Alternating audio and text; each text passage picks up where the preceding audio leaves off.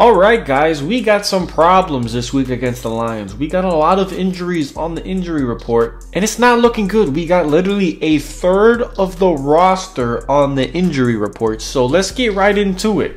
The players on the did not participate list was Anthony Bradford with a knee injury. He has not been good to start off this season, so hey, we're going to see what happens. Phil Haynes should probably fill his spot, and the coaching staff hasn't seemed too thrilled to play him that much, so it's not looking like a good sign for us. Next, we got Jerome Baker with a hamstring injury, then Boye Mafe with a knee injury, Byron Murphy with a hamstring injury, and he's going to be out for a few weeks, so that's not good news. And with Leonard Williams being out with a ribs injury, that's not good either. Hopefully he can somehow play on Monday, but as of right now, things are not looking good. On top of that, we got Uchenna Nwosu out with a knee injury in the did not participate list. And that's not good because he was supposed to play this week against the Lions, and there might be another setback. Again, it's not looking good for the Seahawks. But the limited participation list, we had Noah Fant with a toe injury. He's probably going to be on this list for the whole season. Kenneth Walker with an oblique injury. He's probably going to play against the Lions, and that's good news. Next, we had Laken Tomlinson with the ankle injury, Pharaoh Brown with a foot injury, Derek Hall with a hip injury, and Jonathan Hankins with the calf injury. I'm expecting all of these players from the limited participation and the full participation to be playing on Monday against the Lions. The players that we had in the full participation was Tyler Lockett with a thigh injury, Jake Bobo with a knee injury. Haven't seen too much of him this season, but I would like to see much more of him. DK Metcalf with a hand injury, Brady Russell with a shoulder injury, Kenny McIntosh with a hand injury, Tyrell Dodson with a shoulder injury, and Kevon Wallace with a shoulder injury.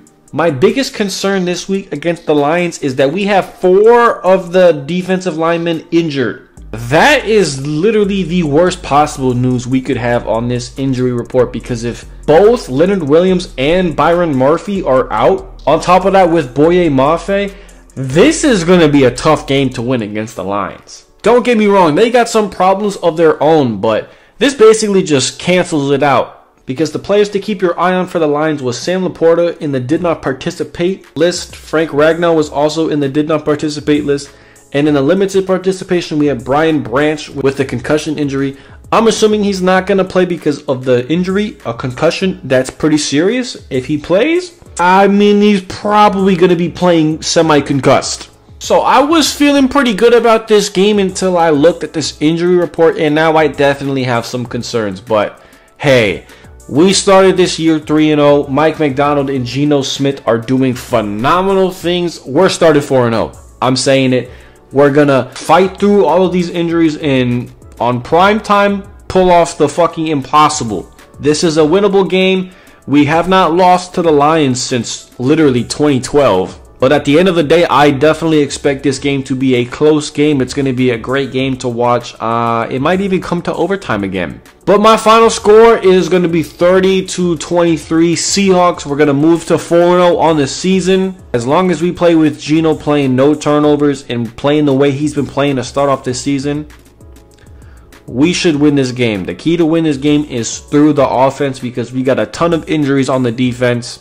But thank you guys for watching to the end of this video. I really appreciate it. Please let me know your thoughts on who is going to win this game in the comments below. And if you like the video, please give it a thumbs up and subscribe to the channel for more Seahawks and Lakers videos like this. And turn post notifications on. And I hope you have a great rest of the day or night. And I'm out, man. Peace.